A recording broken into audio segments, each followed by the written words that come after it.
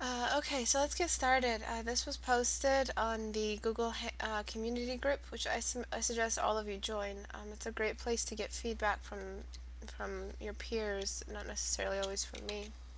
It's good to get a fresh set of eyes on an image that you're working on. So what I wrote for this one was that the way you really Photoshop. What I wrote is that the way you painted the nostrils, it was a bit too stated. Everything else was kind of rendered, and the nostrils were still in their raw, early brushstroke phase, stage, whatever. So we needed to. Where's that thingamabob that I was looking at? Okay. We needed to go in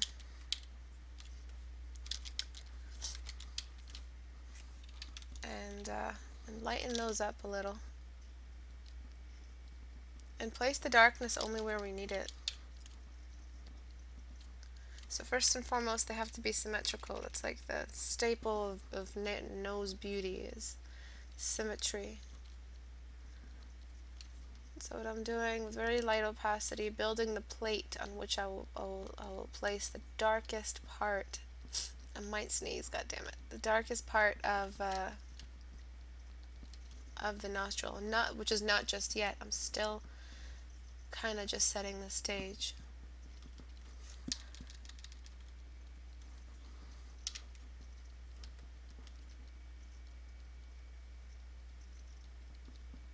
Okay, I'm going to bring in the secondary light source. If you don't know what that is and where to place it, I do have a video on YouTube on how to paint noses, and it pretty much explains everything there. I'm going to carry the color of the cheek all the way to the sides of the nose, just like this, because the nose is a separate part from the face. And once I define the nostrils and where they end, that way, after that I can sort of define the shadow. And the shadow cannot be as dark or as contrasted, damn it, as the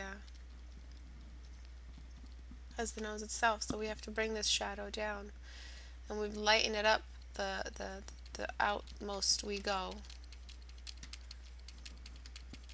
so that the shadow gets a little bit more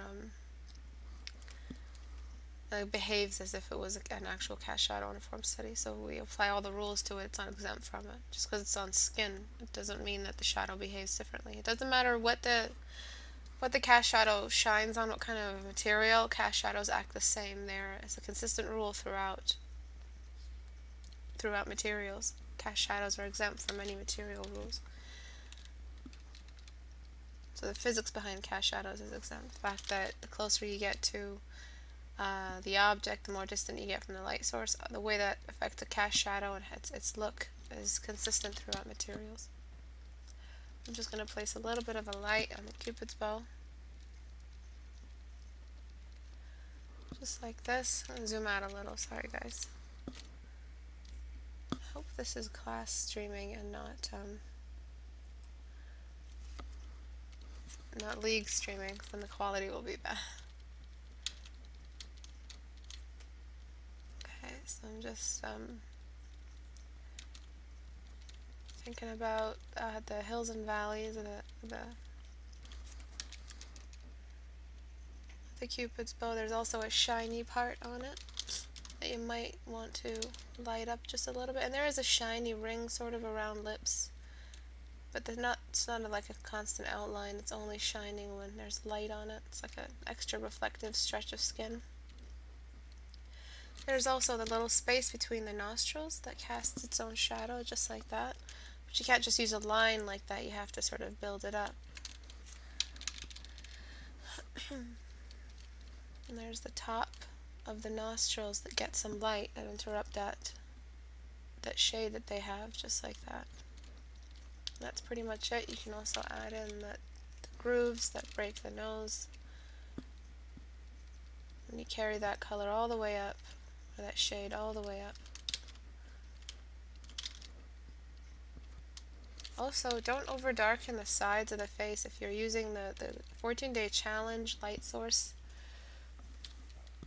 you don't darken the sides of the nostrils because you're using a certain kind of light source that doesn't allow the sides of the nostrils to be that dark. Also frame off the sides of the face, and you do have a nice beautiful coarse shadow on half of the face, which is really good. And make sure that you place the lights of the cheeks only where they need to be. Bringing in some light on the chin, some light on the lips wherever they face up. Those are the kinds of lips sort of that you drew. Make sure they don't look like fangs.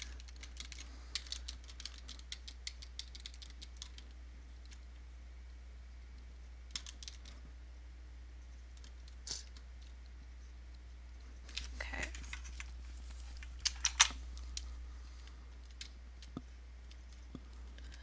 And then continuing the shadow in between these two eyebrows.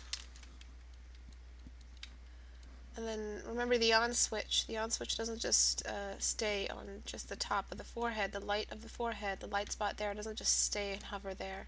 This dark spot carries a little bit higher, and that carries through the eyebrows, and that's where we get the light under the eyebrow. And I'm very sorry about canceling yesterday's class. It's just this change of weather, and we live by the lake, and it's just it's a butt. That's what it is, a butt. Alright, so I'm just going to try to keep it symmetrical on either side. Just like this. And then the upper eyelid also needs some light on it, only where the light catches. So there's a cast shadow right here, so the light only starts there.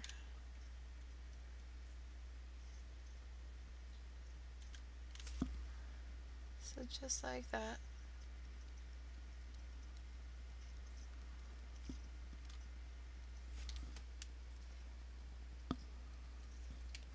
I'm going to place some light on the lower waterline. Again, where the light starts. So this whole area here is shadow.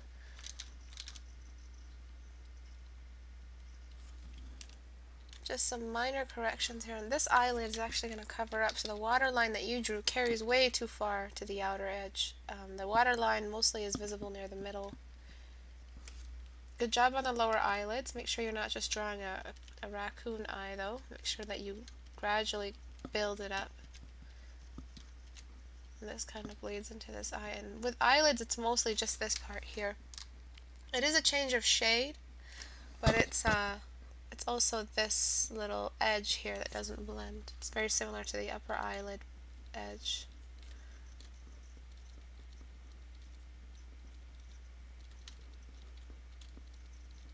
Just like so. And also blend that. So it's just a smudge tool on a scatter brush, something that I would probably do if I was sketching by hand with my hand. Be right back, 1 second.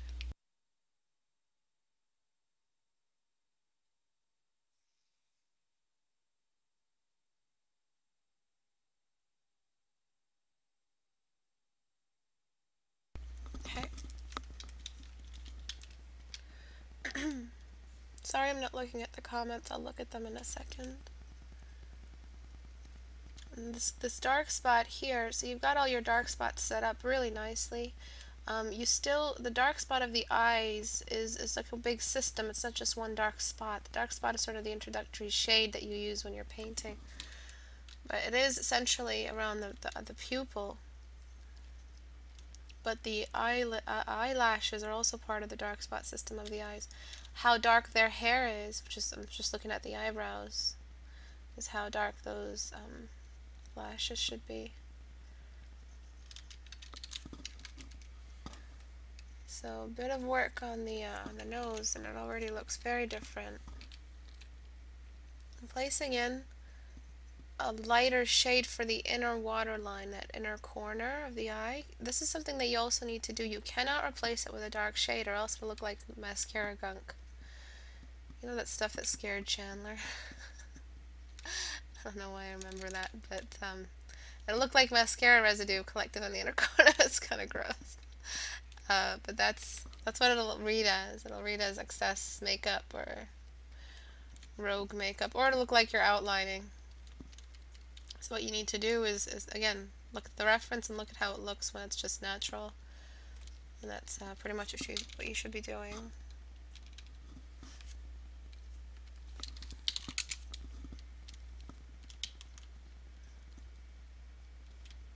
Okay, and then the very tip right up here before it ends, there's a tiny little sliver, usually when the nose gets sharpest along the bridge. And eyebrows usually share the same shade on the inner part of the eyebrow. And I'm actually going to darken the inner part of the eyebrow as well to have its own shade because there's more clusters of hair. I'm only critiquing these 14-day challenges once they reach a close. So I might give you a critique on the 14th day. I might give you a critique on the 12th or 11th day or something, 13th day. But this is not something that I offer regularly, so I'm not going to critique every one of your days. That's something I offer only in private tutoring. But it's sort of for me encouraging others who can't afford private tutoring to still try the 14-day challenge anyway, because I don't want to strip you guys of the right, to try it out. And you can only really get it in this community. So join the Google community and get to working on your 14-day challenges, and I will give you a critique on them. And maybe that'll help you before your 14th day. Because I don't want to give it, I know this is day 11, I won't give a critique on the 14th day because there's no point. We're supposed to be comparing day 1 and day 14.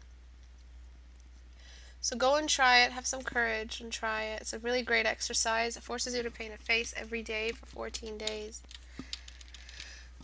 Okay, now I'm going to zoom out. I'm going to make a new layer and I'm going to brush this gray over everything and delete only what I don't need, meaning I'm going to place light only where I need it. So I'm going to keep everything generally neutral. I'm going to get my eraser brush on soft. Excuse me, let me cough.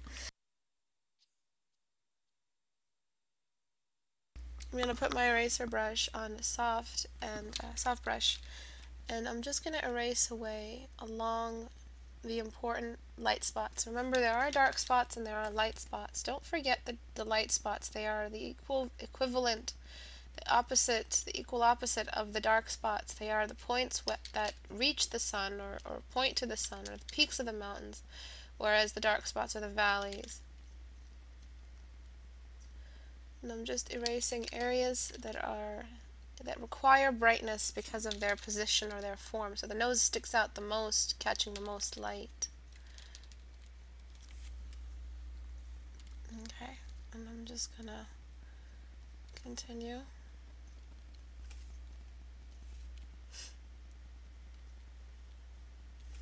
So before, after, there's a touch more control over the exposure. In a camera, this would be high exposure. It wouldn't look very good. What we want to do is always moderate in painting the grayscale ladder. So I've explained in a previous video what a grayscale ladder is. A grayscale ladder is how quickly you go to the next shade, meaning like you go from light gray to super dark gray, or like, onyx gray. That's called a really steep grayscale ladder, meaning you go from dark to light too soon, which is a high contrast, which doesn't make sense to certain materials, especially skin. Skin is a very mattified gray tone. No matter what kind of race you're dealing with, it's always a really mattified gray, desaturated kind of color, even if you're dealing with African skin tone. So always remember that certain kinds of materials require certain saturation. Certain kind of materials require certain contrast levels, and skin is one of those materials that doesn't require high contrast. I want you all to write that back at me in the chat, because I want to know you guys are listening. And that was in context. Me saying kill your baby, that was context. Don't quote me on that. That was me talking about your paintings and letting go and moving on. But please write that down and say it back to me for those who listened. And you get a sticker. I'm going to darken just the outer very most corner where the lashes would sit.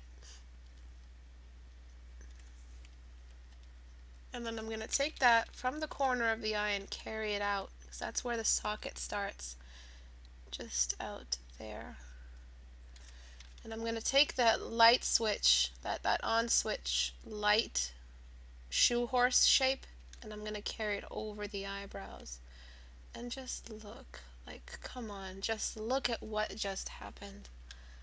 We have an understructure of the forehead and the skeleton there. And I'm going to darken just the outer bits of the eyebrow.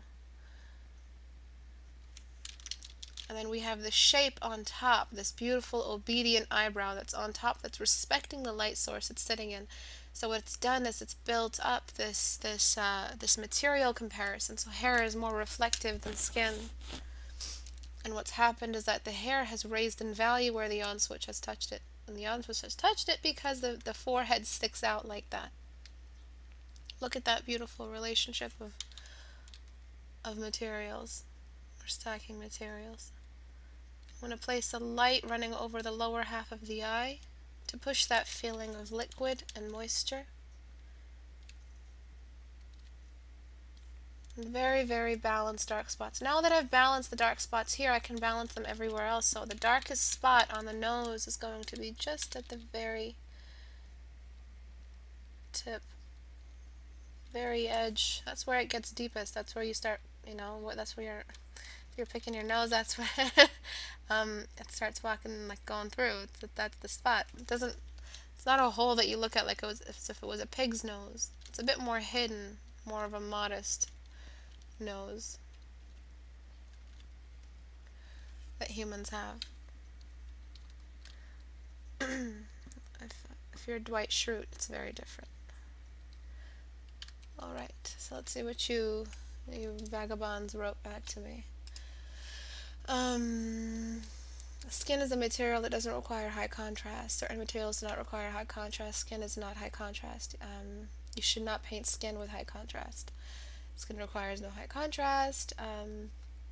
Yes, it's an area of low contrast. Wow, I was first end and I had the right wording. Y'all weak at typing. That's right, Devin. You tell him. My account won't let me paint. Me too. Okay, so that's it. Thank you guys. So that's basically what I'm saying, is avoid the high contrast. So if you do need it in areas of high contrast on the face, which are, these are the exceptions to the rule, the nose, the forehead, and the lips and the eyes. These are all areas of high moisture. This is oil. It's called your T-zone. It's what gets pimples the fastest. Fucking pimples. Anywhere, I'm currently suffering from some. Anywhere on your face, this is where you get them. And that's pretty much the rule of thumb, is that only areas of moisture can have areas of high contrast. And that's pretty much it for this critique. Alright, so let's see if you guys have any questions. If you guys have any questions regarding this 14-day challenge. So before, a little washed out, a little high contrast. After, we've built up this really, really nice grayscale ladder. And now if you want to go really dark, like look how light you are in your dark spots. If you want to go really dark on the dark spots, you can, because you've built a really nice grayscale plate, just like we did with the nose.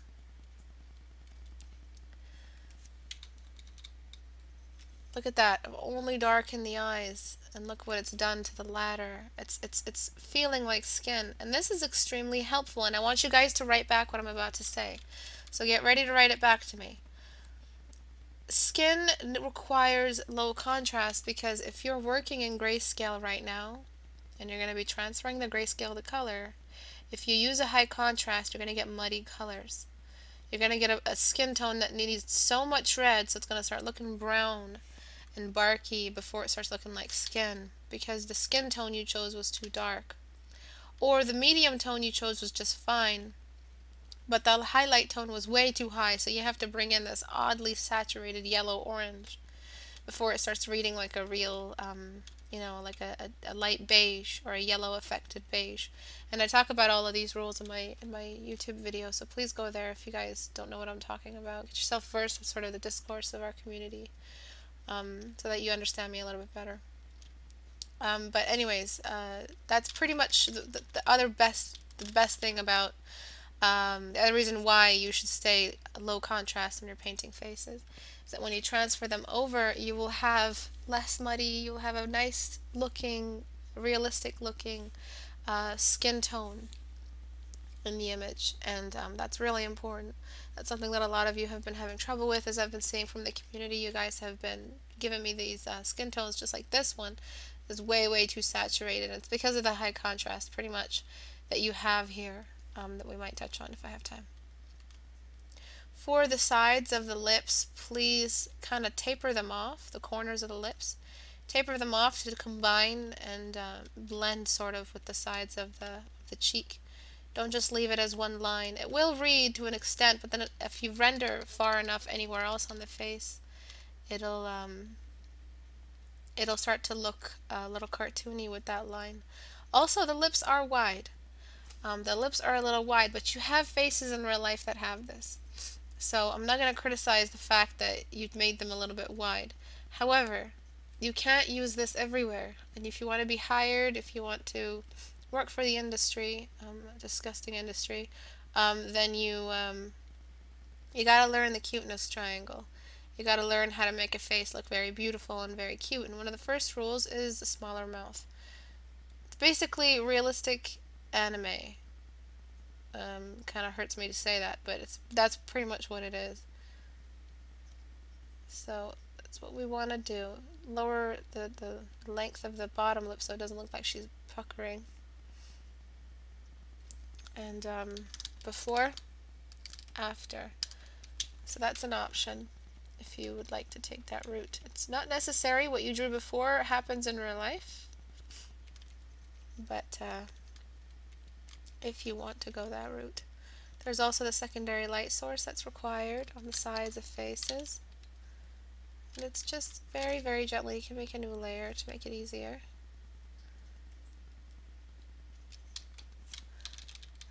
And what we're seeing here is just a small little touch, a clash between the values, just so that we see.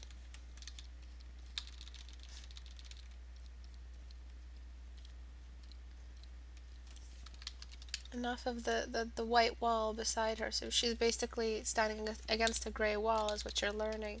And that's why the backgrounds in 14-day challenges have to be gray walls or light gray walls, because everything is that's pretty much like the middle ground of any background you're ever going to deal with. And it's also giving you a chance to deal with secondary light source and diffuse light. So that's always good. And the ears, whoops.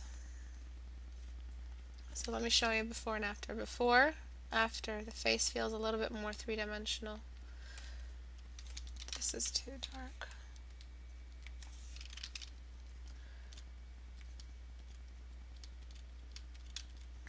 Lighten that up.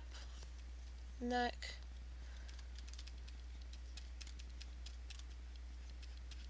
Lighten that up as well. Okay, so I don't have time to cover the neck, but that's pretty much it. And the ears, I was going to do the ears real quick. Just tucking that lower lobe in. You don't want it to look too stated. Most of the time you won't be painting the ear. If you ever do have to deal with anatomy that you're not familiar with, the simple answer is picking up a reference. Don't just wait for your visual library to give you a sort of Picasso version of it. And of course that lightens up because of subsurface scattering. There's always subsurface scattering happening in see-through material. It's just we don't see it because it's not enough. But transparent material, the point is that it's transparent because there's light moving through it. So that's called subsurface scattering, when there's light beneath shining through the object. A bunch of light traveling through it. It's not really subsurface, it's just through the object. It just looks like it's traveling through the surface. But it also happens with nostrils as well. Okay, so I'm just gonna clean this up. One moment.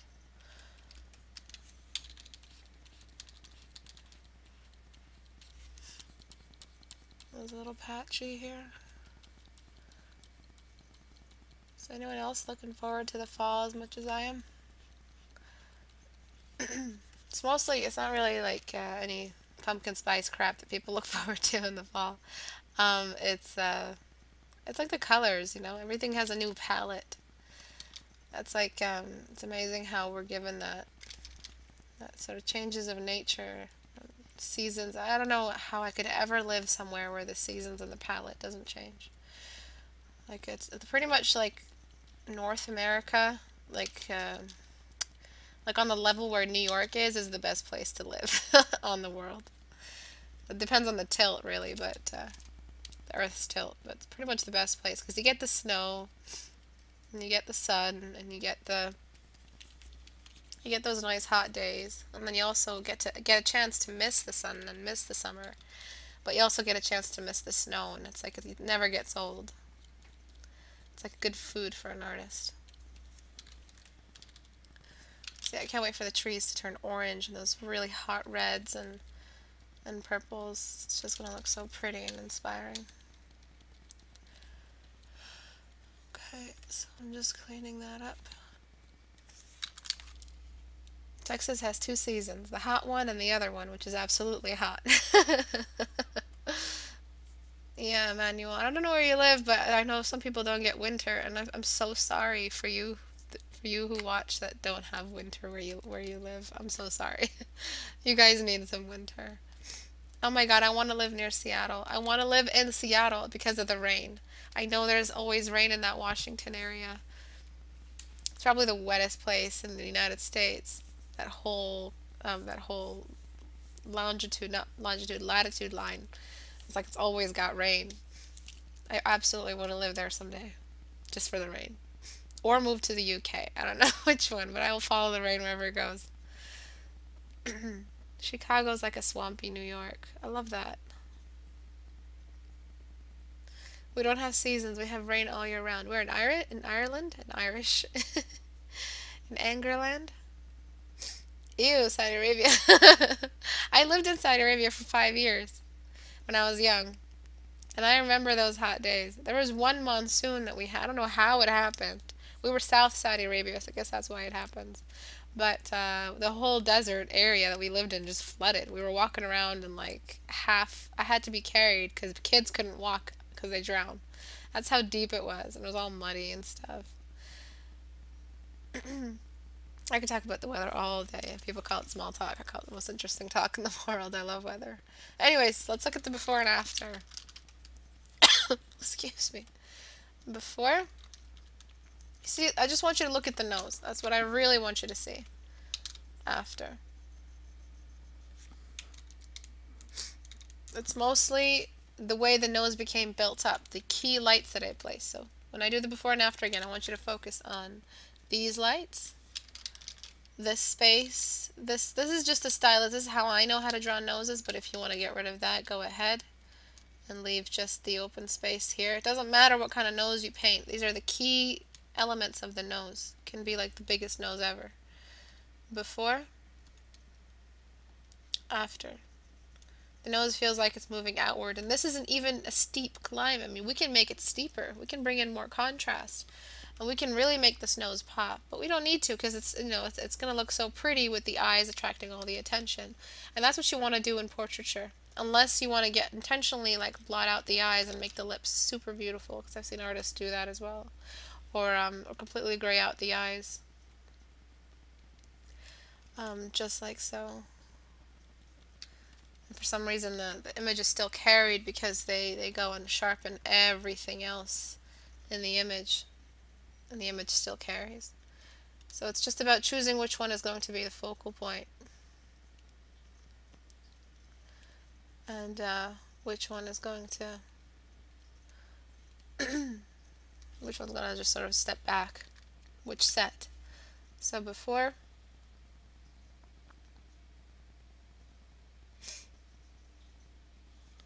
after. Question, what does locking a layer do? You can't do anything on it, yeah. This just means that this layer is off limits. Yeah, it is a great invention. I also like the transparency one here. where if you get a brush and you want to change that color, you just click on the transparency lock, and now you can paint within it as much as you want and you won't lose that outline. It's like using the lasso tool, but the lasso is kind of messy and you get the marching ants. A friend of mine taught me this. I've just been using it since. I haven't touched the lasso for so long. It's a great tool. Okay. Alright, so any questions at all? I know most of this is stuff that I've taught before, so yeah, Devin, repetition is perfection. But any questions? I'm gonna have to sort of wait. Sorry, YouTubers, I'm gonna have to wait because there's quite a lag. It'll give me a chance to drink some hot water that I don't have because I didn't make it because I forgot.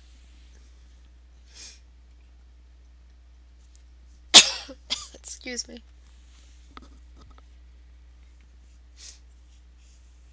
Devin had a question further up in chat. Devin.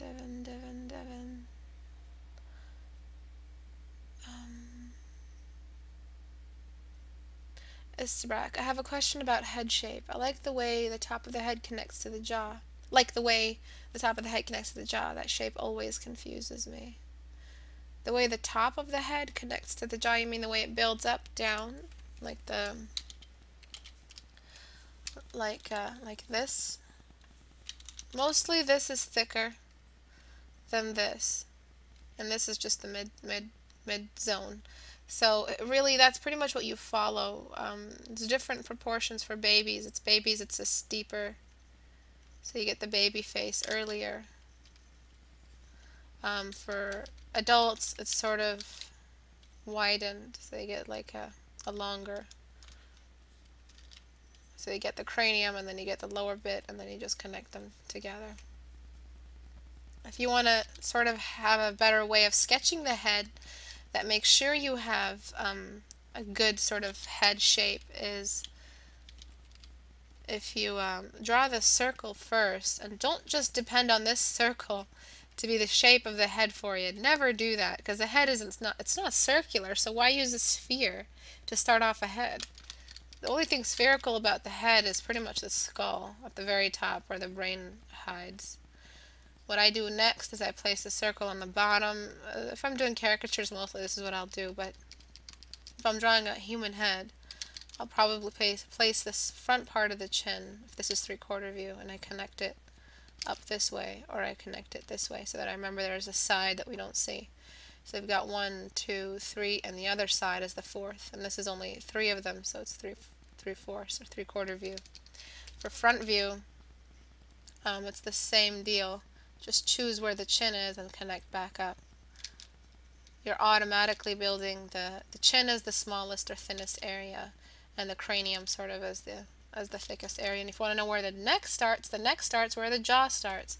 So remember, if you're looking at a skeleton, the skeleton jaw is disconnected. What the hell did I just draw? It's Halloween soon, so I'm gonna get away with it. This jaw area, the thing we talk and chew with, is the only thing that moves in the head. And the neck is what controls the head. Like the head is it's just one big stupid not moving structure that's just really hard and protects the brain. But the things that do the most moving are the neck and the jawline. So these areas are pretty much connected. So if you find where the jawline is, like if you've drawn the lip, give a little bit of a hint for the jawline. So it's not a perfect like round off. There's always a little angle, an interruption, and that's where the jaw is. That's where that little bit of jaw sits that moves when we eat. Have you noticed? Your head isn't moving, it's your jaw. And then this right here, that's where the neck sort of starts from. Even in females, it can be a little bit more slender in females. It's slender because of the lack of muscle. Even in men who are more slender than others, it's a lack of muscle. But if you want to draw a more burly man, just make a thicker neck. But it always starts where the jaw starts. So just thinking about that, you'll pretty much know how to connect this part down to this part. You know there's a jaw that you have to go through. You know the chin has to be the closing point. You know you have to preserve symmetry, so it's going to be pretty much easy to distribute. That's not symmetry. It's going to be easier to distribute the sizes on either side.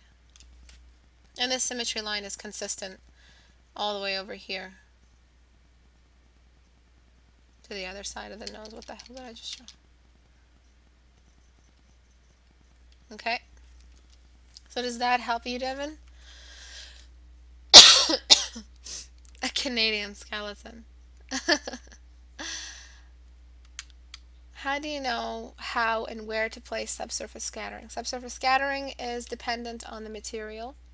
So if it's a transparent material, it will be subject to subsurface scattering. If the material has a color, that color will be saturated because the light will be saturated in that area. So if your ear has an undertone of red because of the blood, then the light shining through it will give it a light pink hue. If you have a glass, it's not really a glass, it's like a plastic cup of water that you hold up to the sunlight, it's going to be extra blue when you hold it up to the sun because that's the light traveling and being trapped within the confines of the transparent material.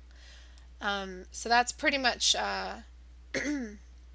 that's pretty much what you need to do, is to just determine the kind of material it is, the transparency of the material, and the color of the material, and the intensity of the light shining on it, and you pretty much know what to do in areas of subsurface scattering. That's how you do it. It's better just to build your visual library with references.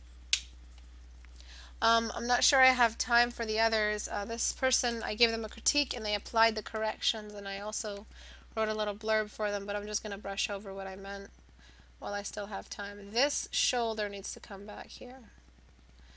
And this whole chest area needs to be pushed forward just a little bit. This hip is a little compressed. This one is a little compressed. I'm going to push it out, and this one is a little out. So your entire anatomy was sort of falling or melting off. I'm going to push the chin back in. And you don't want to make it seem like the head is always being pushed forward, like he's trying to push his chin out. So before, after. He's quite a skinny boy. And then of course the head size. Increase the density.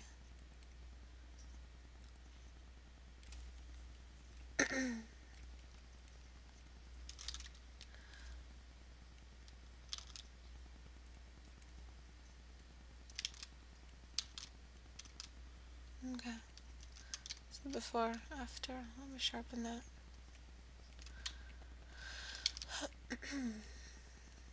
Alright. So before, after. It's the same character. We've just rounded off his anatomy. He's got a more straight age going on, meaning like it's more of a determinable age. It's quite young. Great use of references. Amazing use of references. I love how you did the collarbones. Amazing work. Don't do this. Just, as a suggestion, design-wise, you don't need that border. Just let the image sit for itself. Let it go. You really don't need it. I mean, I'm not even so sure about this kind of canvas. You might want to just enlarge the canvas upward and then have him centered somewhere in it. Standing characters, usually you just want to give them a standing character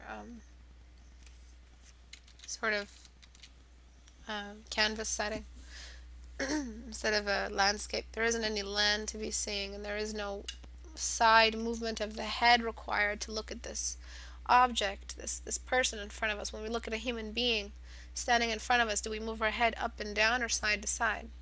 No, we nod our head. We go from their head down to their feet. And so that's how the canvas should be. The canvas should be long and vertical.